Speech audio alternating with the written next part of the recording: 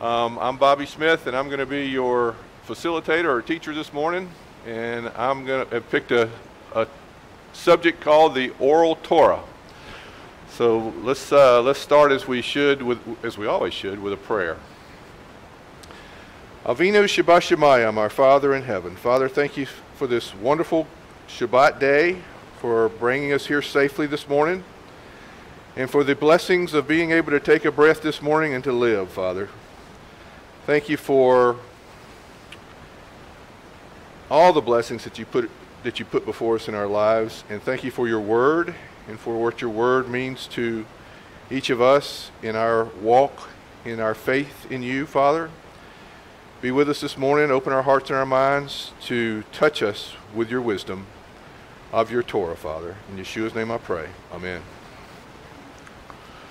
So I wanted to talk a little bit about the Oral Torah this morning, because if you study Torah, you can't help but be introduced or exposed to the Oral Torah.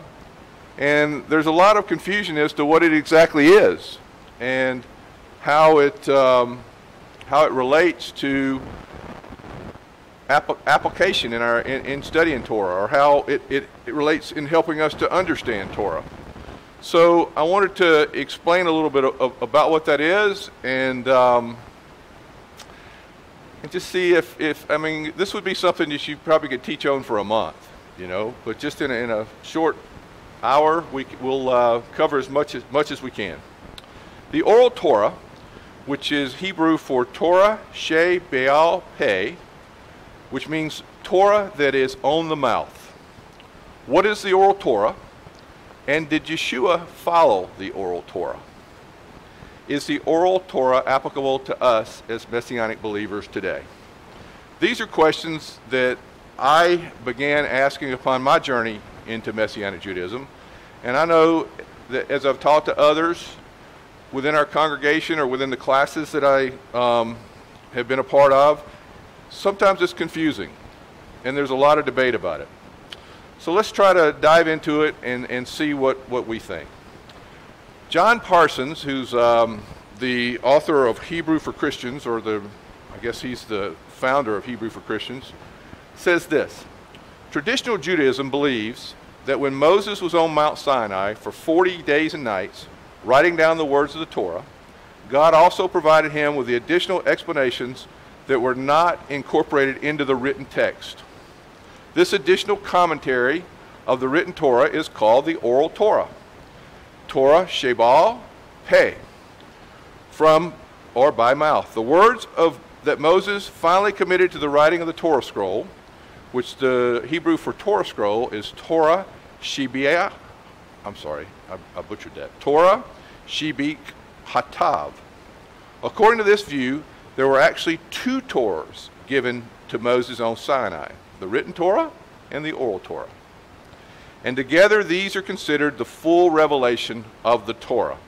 When the Jewish people speak of Torah, they're talking about both the written Torah and the Oral Torah.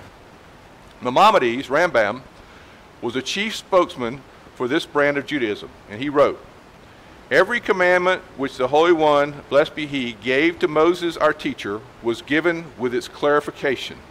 First he told him the commandment, which is the written Torah, and then he expounded on its explanation and content, including all that which is included in the Torah, which is the commentary. This doctrine is enshrined in the opening verse of Pirkei Avot, Chapters of the Fathers, which is a tractate of the Mishnah.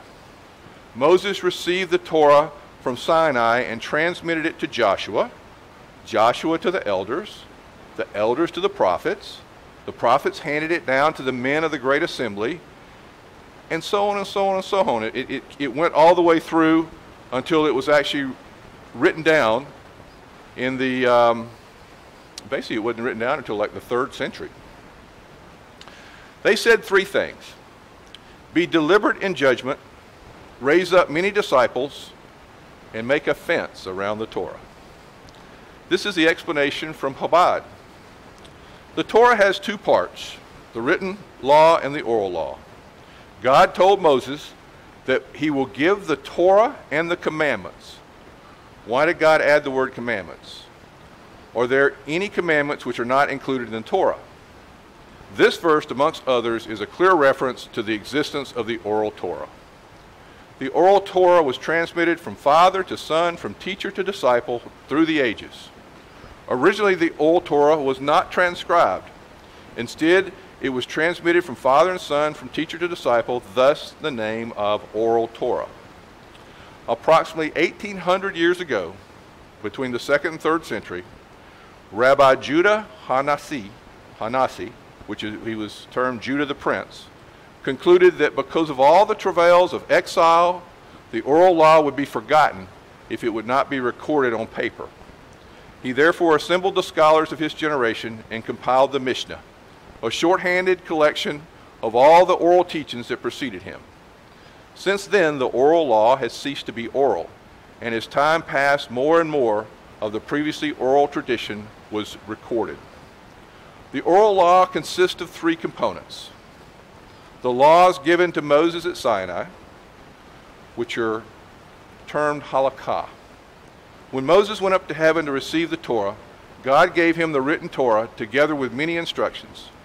These instructions are called halakha la Moshe em Sinai, the law given to Moses on Mount Sinai.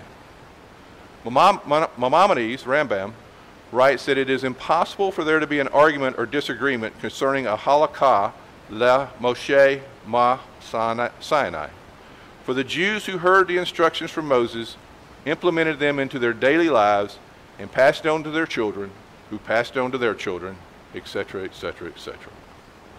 Some examples of this halakha is tefillin. Straps must be black. A sukkah must have at least 2.5 walls. All different halakha measurements and sizes. The 13 principles of exegesis, which is an explanation or interpretation. When God gave the written law to Moses, he also instructed him how one was to study and understand the Torah. Every word and letter in the Torah is exact, and many laws can be extrapolated from an extra or missing word or letter, or particularly a sequence which the Torah chooses to use. The 13 principles, which are the keys to uncovering the secrets of the Torah, are called Shlash Eshrei. Midot Shetorah Nidresh Baim. For instance, one of the rules is anything which was included in a general statement but was removed from the general statement in order to teach something was not removed to teach only by itself, but to apply its teaching to the entire generality. An example of this rule is in Exodus 35:3. The Torah says, "You shall not light fire in any of your dwellings on Shabbat."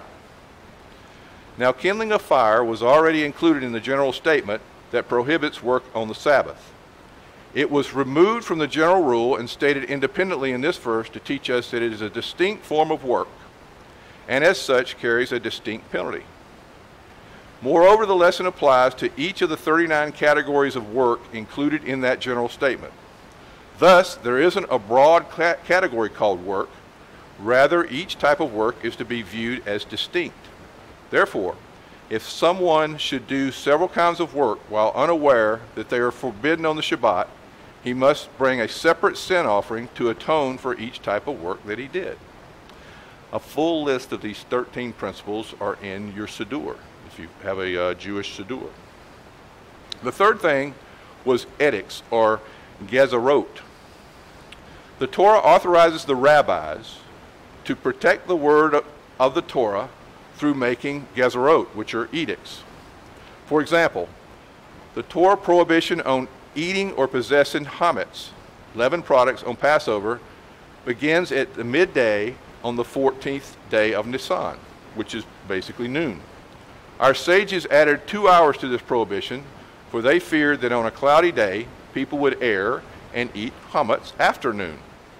Just like the Congress is constantly enacting laws and regulations for the old laws, reenacting basically, because the old laws are not adequate for like modern trends and tendencies, so too the rabbis constantly added their edicts, or their gezerot, according to the needs of their times. Although the Torah commands us to follow these gezerot, there are distinctions between a rabbinic decree and a Torah law.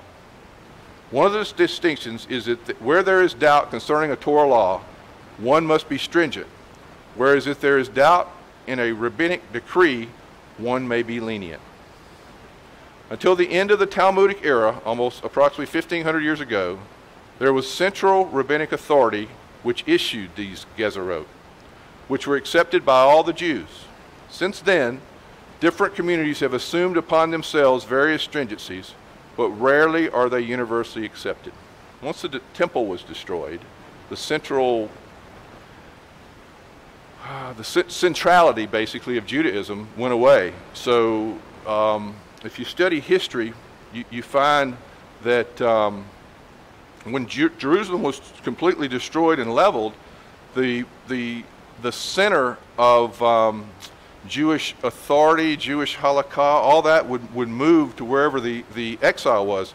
And Babylon, as we know, is a very big center of where all that transpired. Oral law is likened to a body without a soul. Thus, when oral law seems to contradict the written Torah, our sense of textual loyalty seems violated. This is a commentary on Parsha Behar. It's Leviticus 25:1 through 26:2. It's kind of an analogy to give you an example of how the oral law would be applied to something that was in the Torah to give you a better understanding. Okay. It says our Torah portion is the home of one of the classic examples of this apparent contradiction. The Torah states, "You shall sanctify the 50th year and proclaim freedom throughout the land for all its inhabitants. It shall be the Jubilee year. Yovel for you." What are the implications of this freedom? The Torah teaches that a Jewish servant works a 6-year period of service. At the 7th year, if the servant shall say, "I love my master, I don't want to go free," then his master shall bring him to the court, and he shall serve him forever. Le olam is the Hebrew word for forever. The Torah, Shebe'al Peh, which is the oral Torah, clarifies that the term forever, Le olam, means until the Yovel. How so? I never have really been taught how to pronounce this rabbi's name, but I'm going to do the best I can. Ibn Ezra, I-B-N, so Ibn Ezra. He's a 12th century Sephardic commentator, cites a verse from Kohelet, which is Ecclesiastes, which implies that the word olam can mean a period of time. Since Yovel is the longest block of time in the Jewish calendar, the word olam, taken in that sense, a long time, is appropriate. But even if Ibn Ezra is technically correct, we must still ask why the Torah opts for this more ambiguous olam when it could simply state Yovel.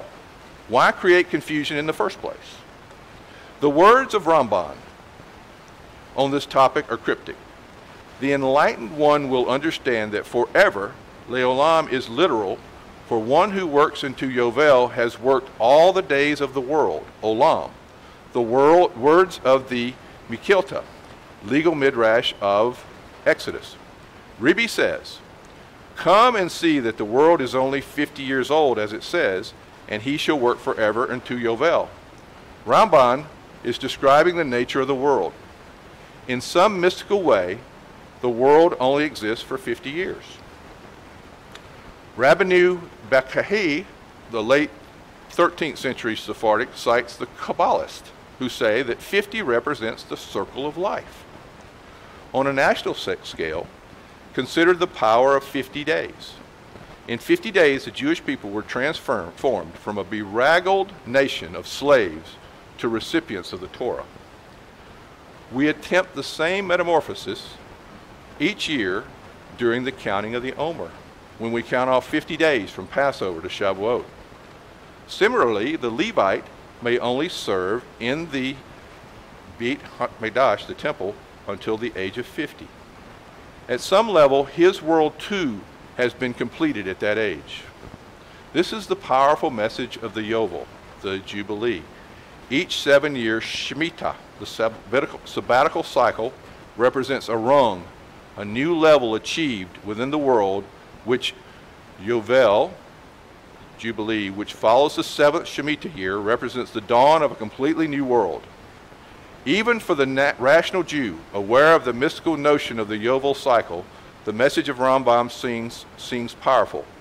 A Jew need not die in order to arrive to a new world. Rather, he can transcend worlds in his lifetime.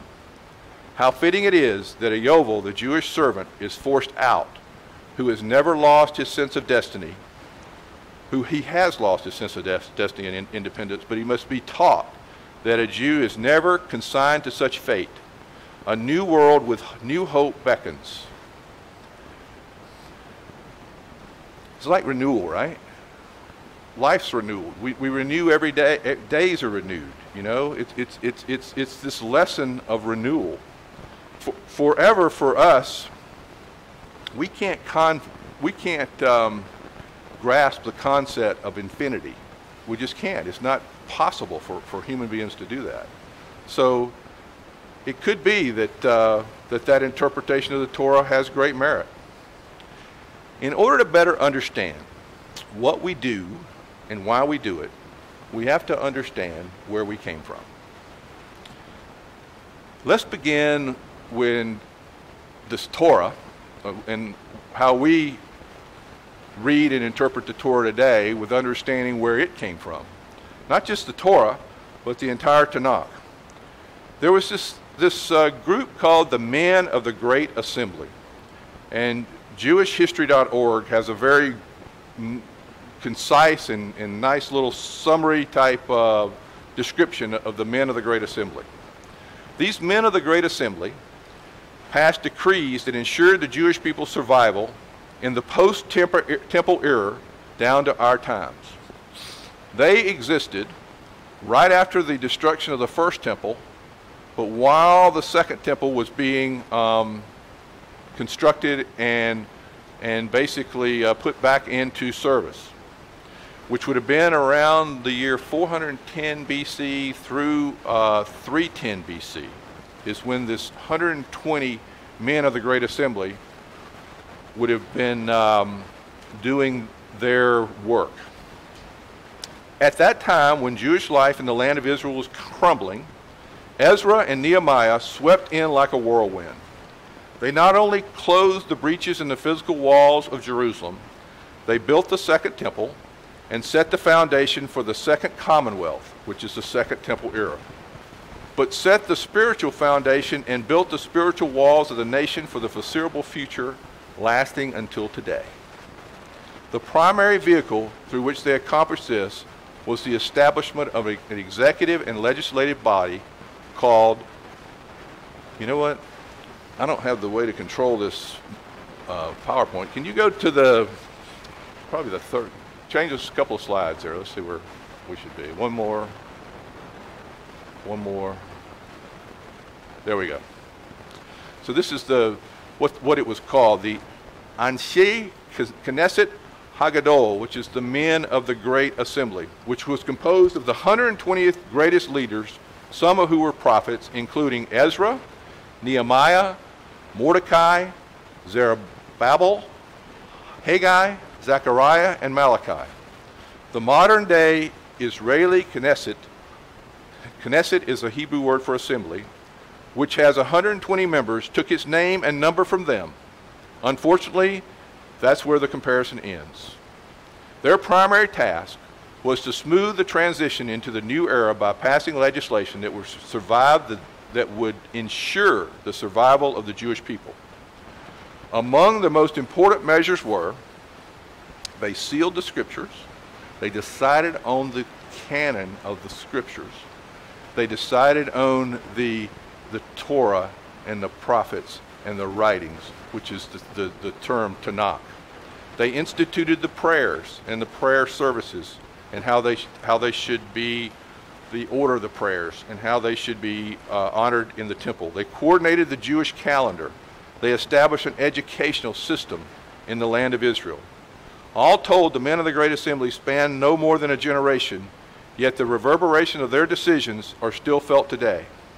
By studying their decrees, we gain entrance to a glimpse not only into the role in Jewish history, but of the primary ingredients that the Jewish people needed for survival. The first major decision was to seal the Bible, to decide which books to include in the Holy Scriptures. Prophecy had ceased in the Second Temple era. No longer could anyone claim to have an open line, as it were, to God. Therefore, without prophecy, there was no possibility of divine inspiration to warrant admittance of anyone's words into the Bible. One reason this was important was because later groups like the Christians felt it necessary to include certain books which were not included in the Jewish reckoning. These books, they wanted to believe, bridged the gap to the Christian Gospels, a gap for all intents and purposes that was closed centuries before the decree to seal the Bible.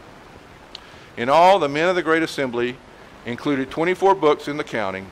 Afterward, no more books could be added. As the central body of the greatest Jewish sages and scholars, their authority to do so was never disputed. There's a difference between the canonization of what we call the Hebrew Scriptures and the Christian Bible. And even the Christian Bible, you got the Catholic Bible that's got different books than the Protestant Bible, you know.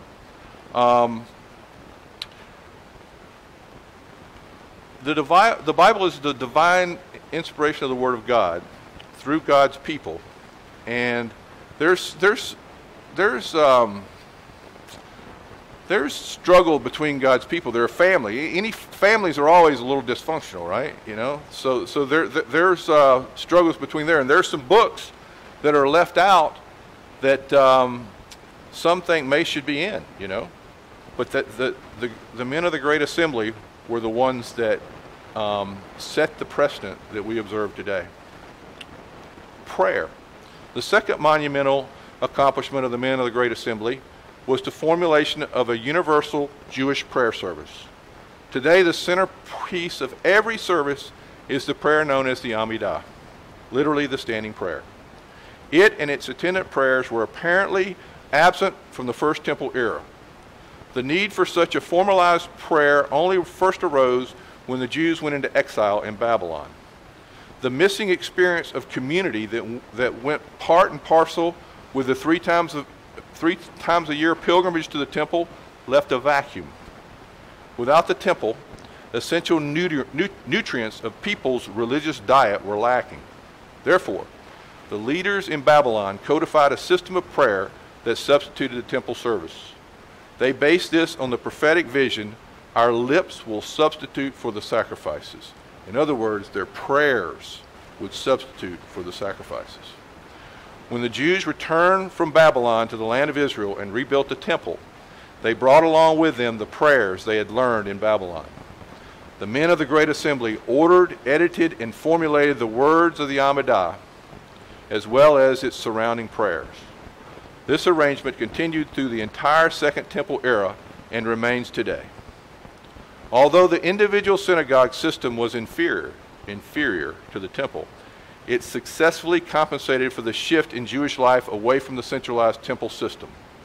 Now, with the stamp of approval of the men of the Great Assembly, Jewish prayer became possible in each community, in each individual, no matter how far he or she was away. Instituting prayer this way not only substituted for the temple service, but compensated for the loss of the center of Jewish life, which was the temple in Jerusalem.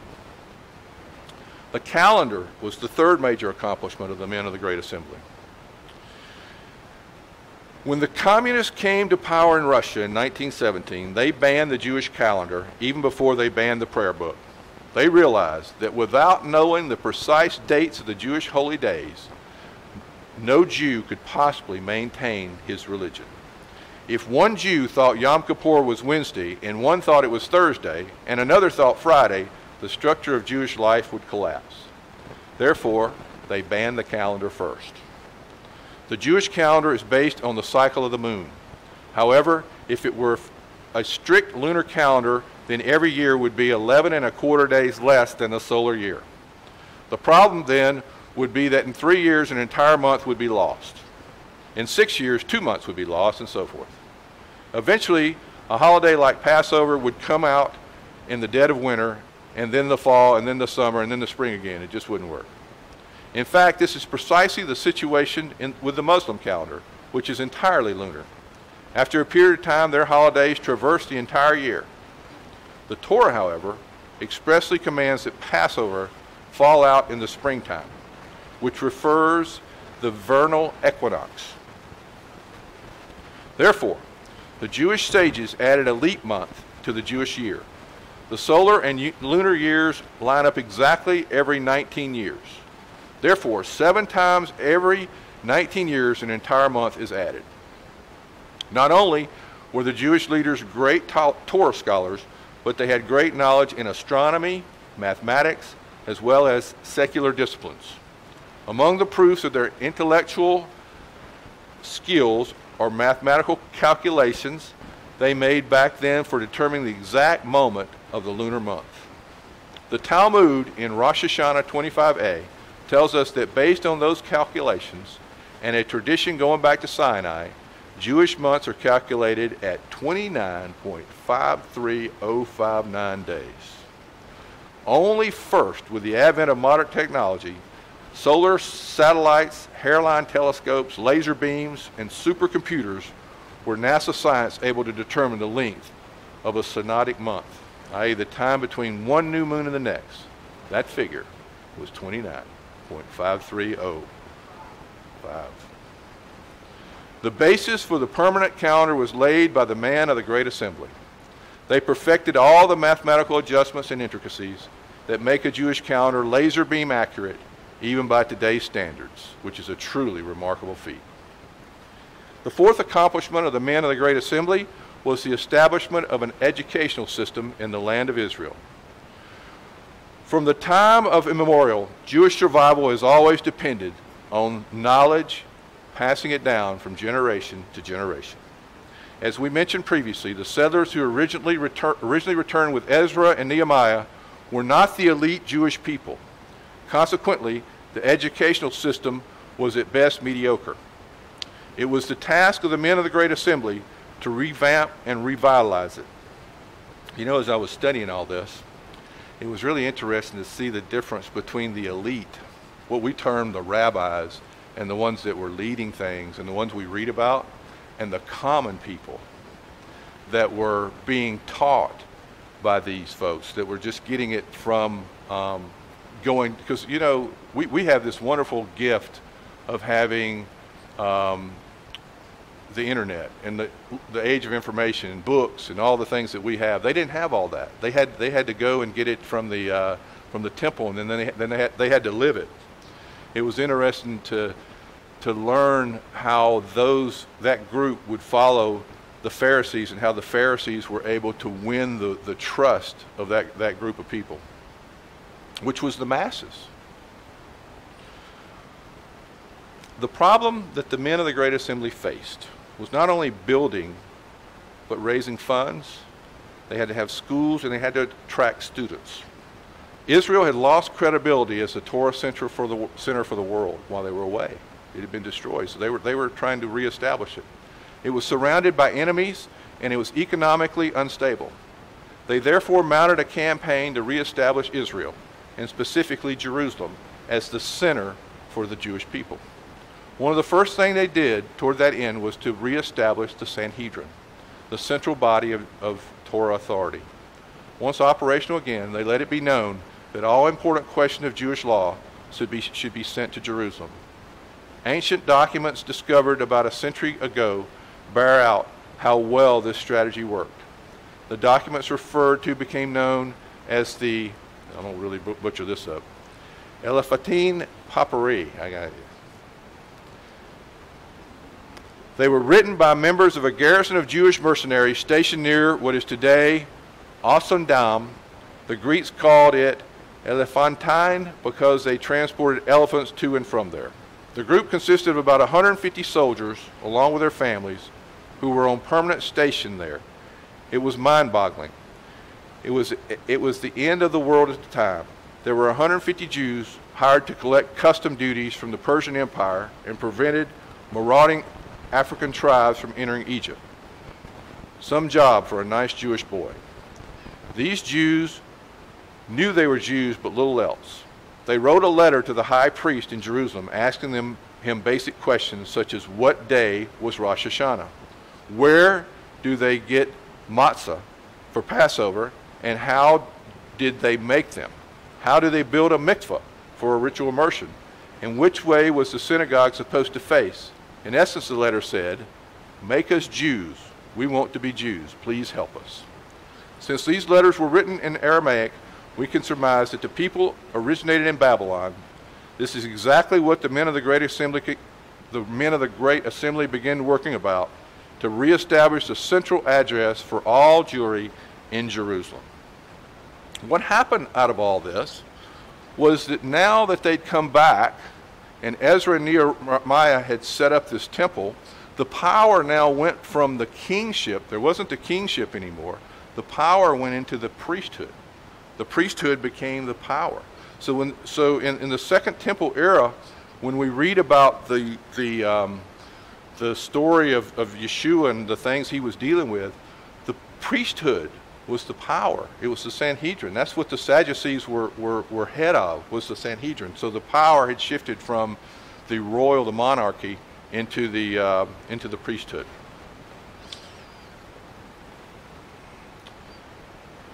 So that brings us to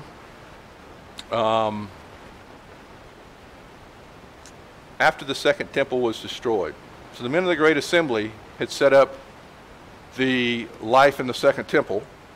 It's important to understand that the destruction of the Second Temple in 70 AD caused a catastrophic upheaval of the Jewish people. How could the sages understand Judaism and practice their faith apart from the rituals and sacrifices offered by the priestly services? How could they do without their temple? With the temple gone, who would be the religious authority for the Jewish people? Rabbi Yonan ben Zakkai, a former pupil of Hillel, left Jerusalem after the temple was destroyed and found a new center of Jewish learning in Yavneh. Will y'all change that slide? Thank you. The Council of Yavneh was from 70 to 90 CE, and it subsequently reinvented Judaism by one decreeing that the animal sacrifices and temple rituals could be replaced by prayer and good deeds, subjecting the Septuagint's translation of the scriptures and establishing the canon of the Hebrew scriptures officially, adding the so-called Birkat Hamanim to the daily prayers at the synagogue, which is basically what they did, is they added to the Amidah a portion that was to reject, I guess, the heretics, which were the Messianic believers. They were so, by this time, by 70 to 90 CE and the temple had been destroyed, this new faith of Messianic believers had taken on a tremendous presence. They had a tremendous presence, and they'd had a tremendous influence on so many people and so much on Jewry that they had at this point rejected them completely and had decided to add something into the Amidah to reject them.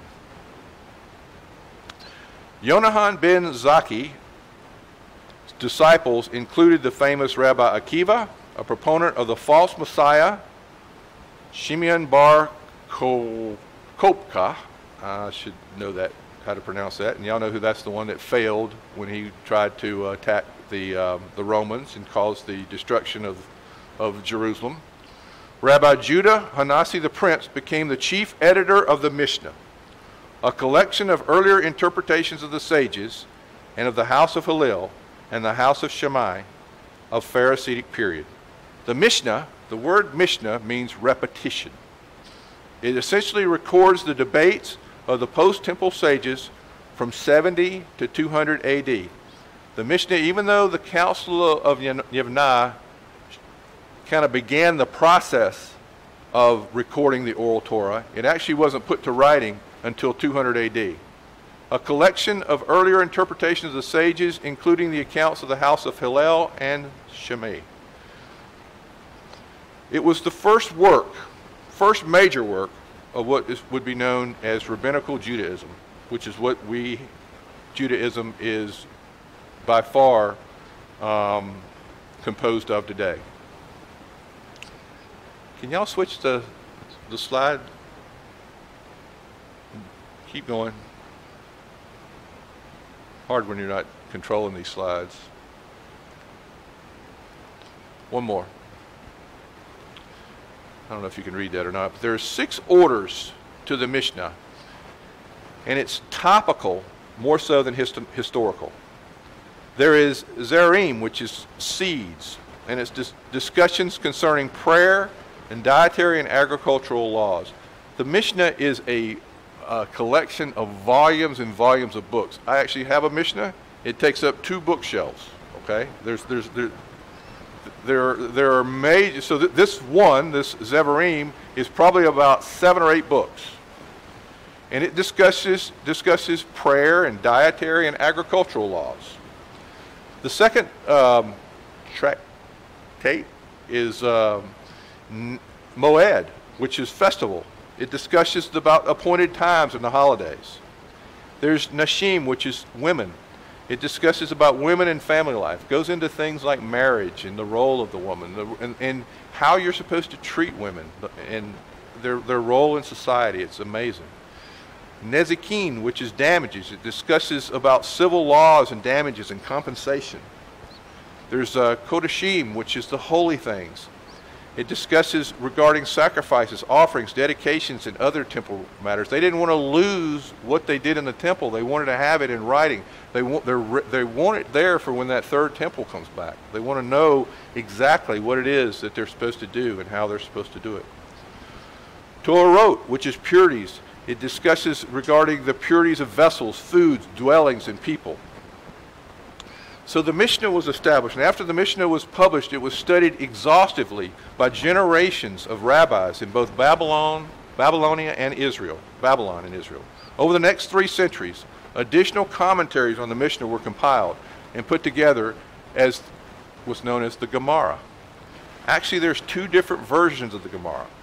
One is compiled by the scholars in Israel in around 400 AD, and the other was composed in Babylon in the year 500 AD.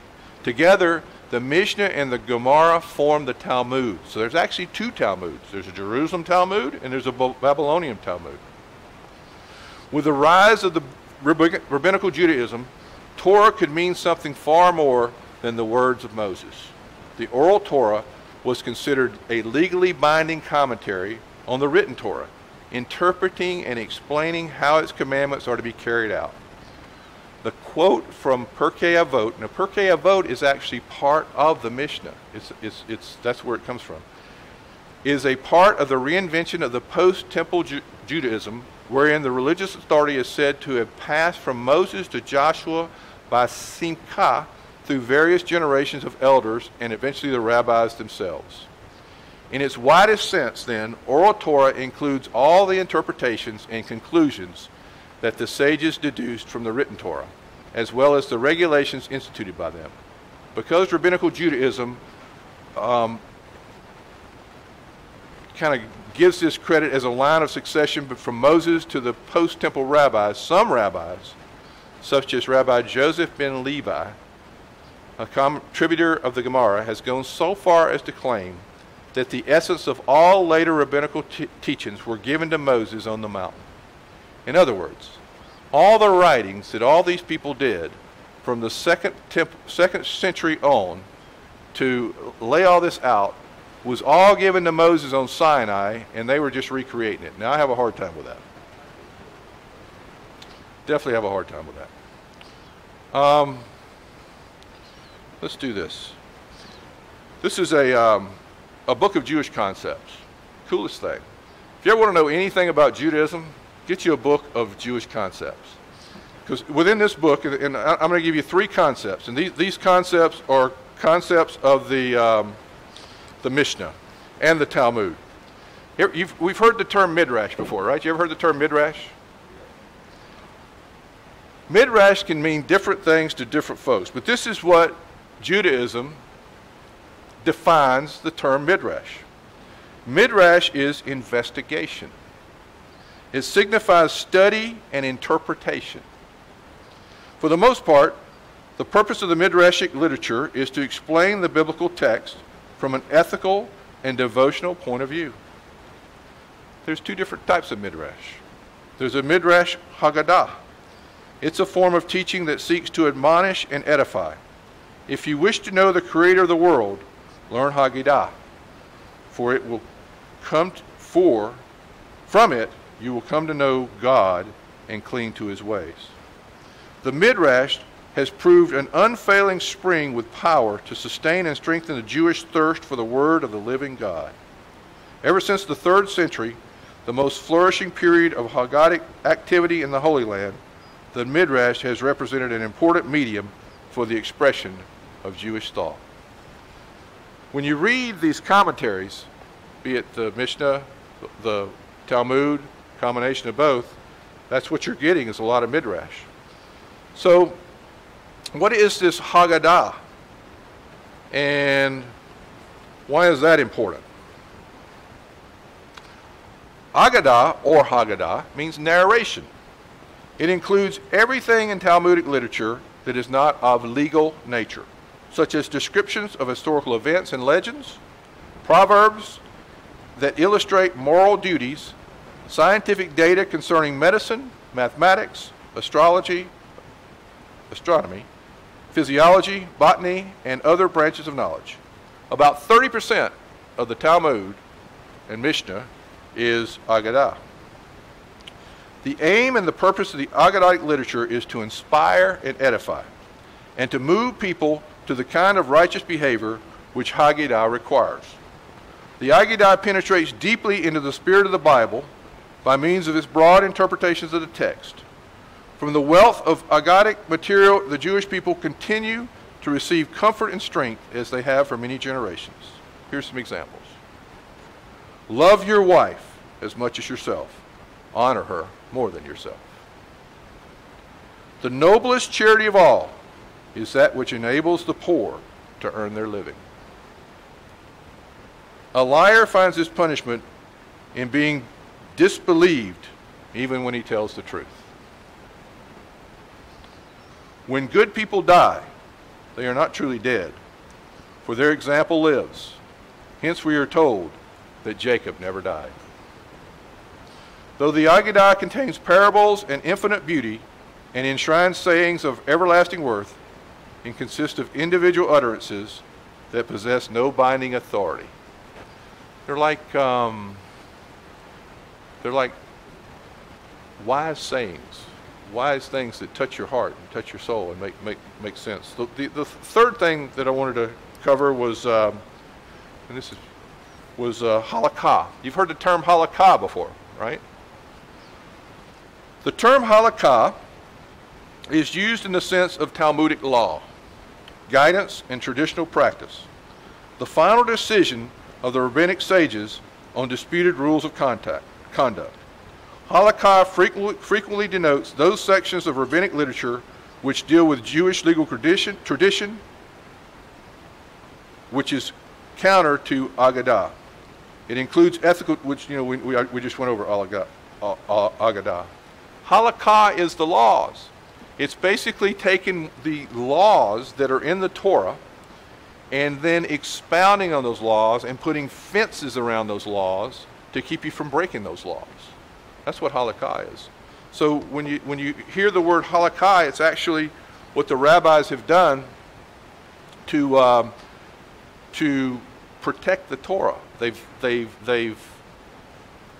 identified those laws, described those laws in detail, explained those laws in detail, and then they have put fences around them to keep the laws from being broken. So that's kind of what halakha is, or halakha.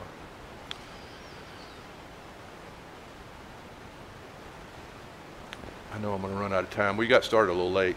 I can turn this in. I'm going to be here next week, so I don't know that I'll be able to finish this today, actually. Let's see here. Well, maybe. Let's do what we can here.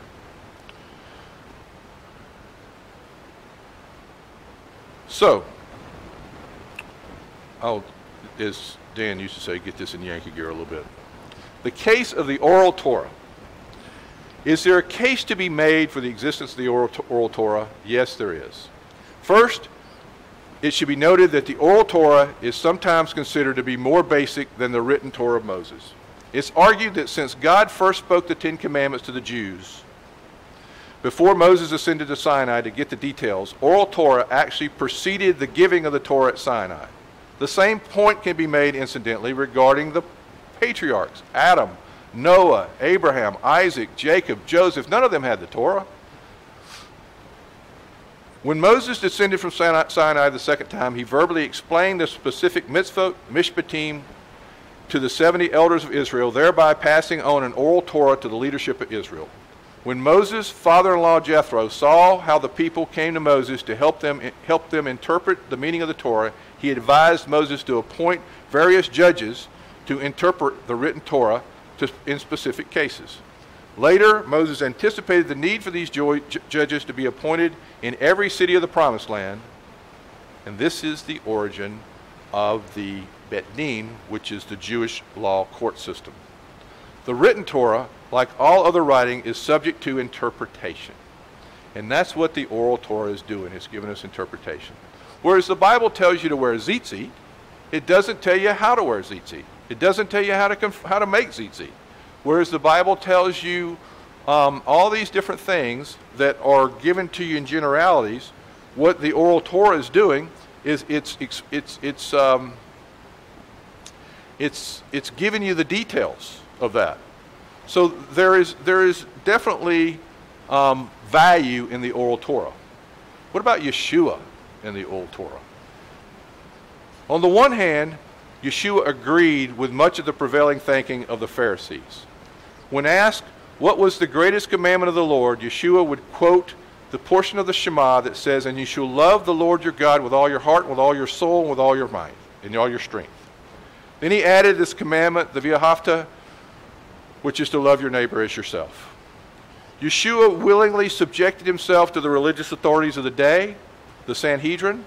When he was commanded by the high priest to confess his identity during his trial, Yeshua apparently complied. Yeshua did this in order to fulfill the requirement of the Torah and to become the sacrificial victim that he was. The last Passover, Yeshua also indicates that he observed the elements of oral traditions. When he blessed the bread and the cups, he was following the general pattern of the Seder meal, which was endorsed by the sages of his day. There is this thought that when he would rebuke the Pharisees, that he was against the Pharisees. The Pharisees were considered the most faithful to the Torah, which is precisely why Yeshua criticized them when they did evil in the name of the religious piety. In order to understand the things that Yeshua said to the Pharisees, you must first properly understand their place within the wide variety of sects and peoples of Judaism in the Second Temple era. At that time, the Jews lived under Roman occupation and client kingship of the family of Herod, and Herod was an Edomene, which was considered one of the sects of Judaism.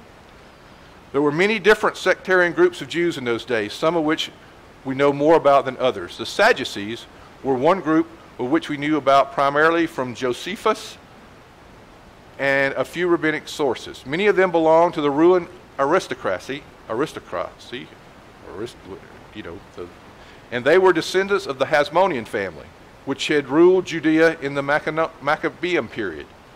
Although revolting against Hellenism, the Hasmonean kings eventually became Hellenized in their culture, and though they tried to remain relatively strict in religious matters, especially those that related to the temple, they were not a large group, but they had tremendous influence over the wealth and political power that they controlled, and they controlled the Jerusalem temple. The Sadducees disappeared once the temple was destroyed. The Pharisees were the ones that actually survived. There was also the Essenes and the Zealots that were around at that period of time, but the Pharisees, about whom we read in Josephus in the New Testament, were a group of Jewish religious leaders who tried to apply the Torah to every matter of daily life, and therefore spent much of their time developing halakha, which consisted of oral traditions on how to put the written Torah into practical usage. The question of their relationship to the rabbis or sages of the later rabbinic literature is a complex one, especially since the only ancient Jews who were willing to write about themselves publicly were the Pharisees that were Paul and Josephus. Both Paul and Josephus were Pharisees, and they wrote about themselves publicly. We have their writings. It used to be commonly thought that the Pharisees just changed their name to the rabbis after the destruction of the Second Temple. They trace rabbinical Judaism back to the Pharisees and their beliefs.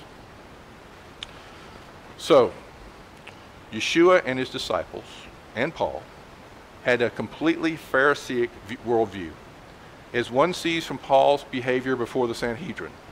Then Paul, knowing that some of them were Sadducees and others were Pharisees, called out in the Sanhedrin, "My brothers, I am a Pharisee, the son of a Pharisee."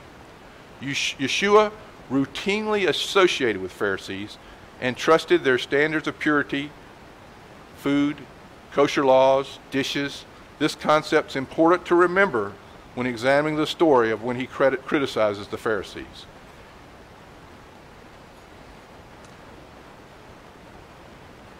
True worship of God doesn't consist of ceremonies or praise and music, but it's rather in keeping the commandments.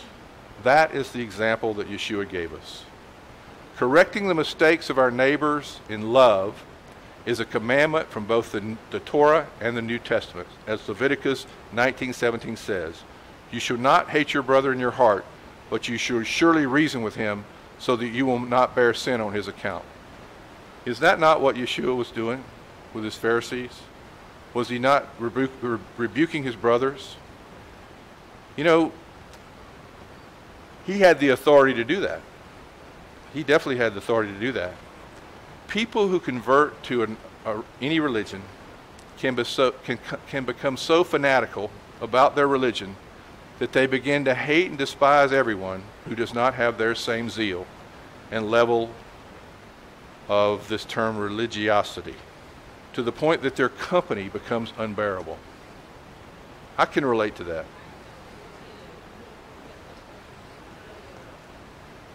Zeal for God is a wonderful thing, but that zeal has to be seasoned.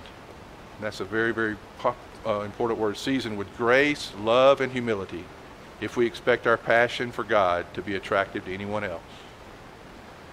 So, as a conclusion, practically speaking, the oral Torah essentially invites us to relegate the study of written Torah to a glorious footnote in Jewish history. True, the written Torah is considered foundational, but is merely the historical starting point for the greater discussion about what Torah means to us today. Hence, we see some forms of Jewish observance at a minimal interest in the actual words of Torah. They worship the Talmud. It's all about the Talmud, and at the expense of the written Torah. The oral Torah is applicable to us today. It's an invaluable resource that will help us better understand Hashem's scriptures, Hashem's word, okay? But the oral Torah should always be used as a filter, and it should always be compared to the written Torah, because the written Torah is the word of God. The oral Torah is the interpretation of man. So always go with the word of God.